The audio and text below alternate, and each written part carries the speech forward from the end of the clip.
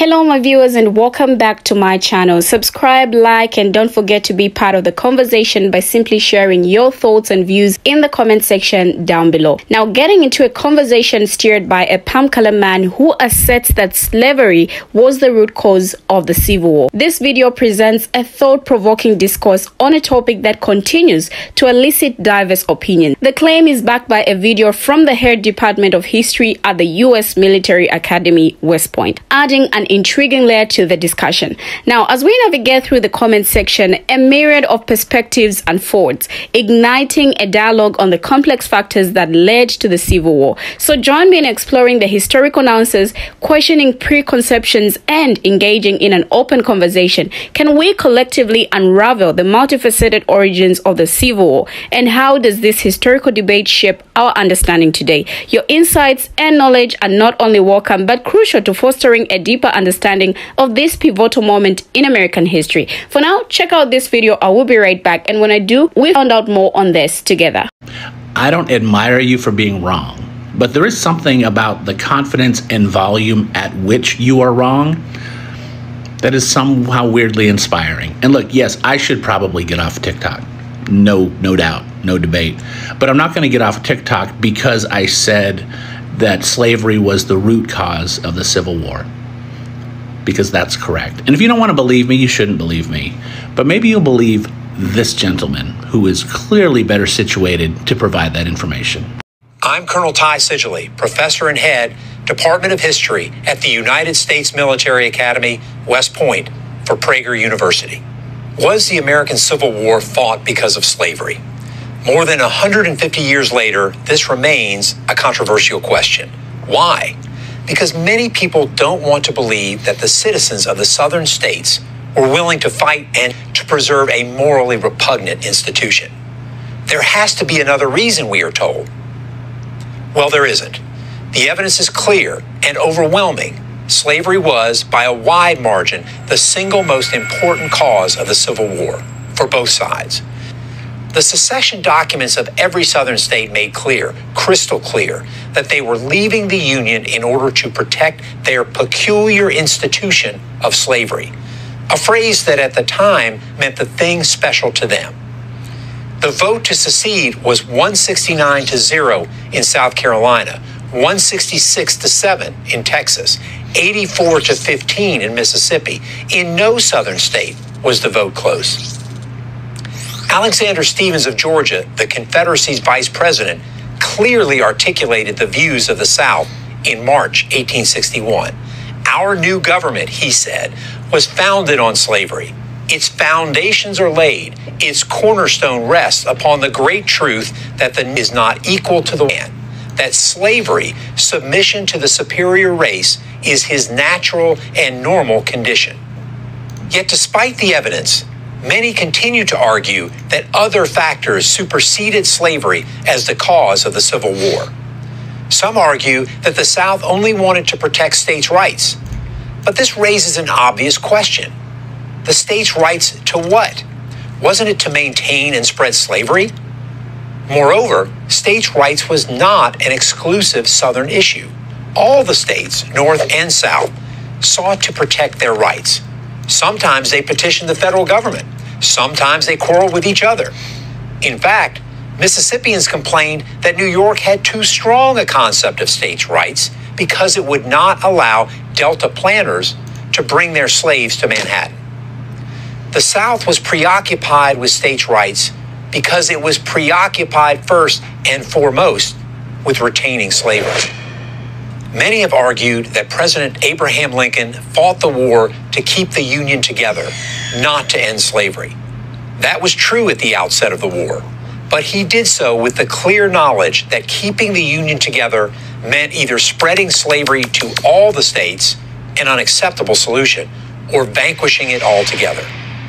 In a famous campaign speech in 1858, Lincoln said, "A house divided against itself cannot stand."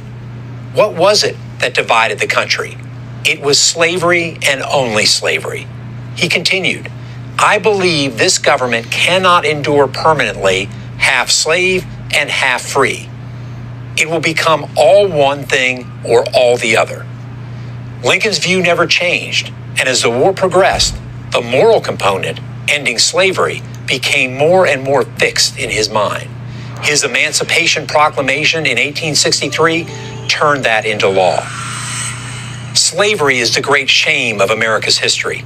No one denies that. But it's to America's everlasting credit that it fought the most devastating war in its history in order to abolish slavery. As a soldier, I am proud that the United States Army, my army, defeated the Confederates. In its finest hour, soldiers wearing this blue uniform, almost 200,000 of them former slaves themselves, destroyed chattel slavery, freed 4 million men, women, and children from human bondage, and saved the United States of America. Welcome back, my viewers. We are still on the question, was slavery the root cause of the Civil War? Well, according to my research, while slavery was a significant and deeply rooted issue that contributed to the tensions between the northern and southern states in the United States, it is important to note that the Civil War had multiple complex causes. Economic and social differences, states' rights, disputes, and regional conflicts over issues like tariffs and trade also played pivotal roles in the lead up to the Civil War. However, slavery emerged as a central point of contention, with debates over its expansion into new territories intensifying the sectional divide. Ultimately, the issue of slavery became a catalyst that exacerbated existing tensions and played a crucial role in sparking the conflict. Now, today, most professional historians agree with Stephens that slavery and the status of African Americans were at the heart of the crisis that plunged the U.S. into a civil war from 1861 to 1865. That is not to say that the average Confederate soldier fought to preserve slavery or that the North went to war to end slavery. Soldiers fight for many reasons, notably to stay alive and support their comrades in arms, and the North's goal in the beginning was preservation of the Union, not emancipation. For the 200,000 African Americans who ultimately served the U.S. in the war, emancipation was the primary aim. Now, the roots of the crisis over slavery that gripped the nation in 1860 to 1861 go back to the nation's founding. European settlers brought a system of slavery with them to the Western Hemisphere in the 1500s. Unable to find cheap labor from other sources, palm-colored settlers increasingly turned to slaves imported from Africa. By the early 1700s in British North America, slavery meant African slavery. Southern plantations using slave labor produced the great export crops, tobacco, rice, forest products, and indigo. That made the American colonies profitable. Many northern merchants made their fortunes either in the slave trade or by exporting the products of slave labor. African slavery was central to the development of British North America. Although slavery existed in all 13 colonies at the start of the American Revolution in 1775, a number of Americans, especially those of African descent, sensed the contradiction between the Declaration of Independence's ringing claim of human equality and the existence of slavery. Reacting to that contradiction, the northern states decided to phase out slavery following the Revolution. The future of slavery in the South was debated, and some held out the hope that it would eventually disappear there as well. Now, when the U.S. Constitution was written in 1785, however, the interests of slaveholders and those who profited from slavery could not be ignored. Although slaves could not vote, palm-colored Southerners argued that slave labor contributed greatly to the nation's wealth. The Constitution therefore gave representation in the Congress and the Electoral College for 3/5 of every slave. The 3/5 clause. The clause gave the South a role in the national government far greater than representation based on its free population alone would have gotten it. The Constitution also provided for a fugitive slave law and made 1807 the earliest year that Congress could act to end the importation of slaves from Africa. Now, there were many sectional differences in the 19th century America. Differences over slavery were the only ones that could not be settled by peaceful means. Much evidence from that time shows that the succession of 7 deep South states was caused mostly by concerns over the future of slavery. When Mississippi succeeded, she published a declaration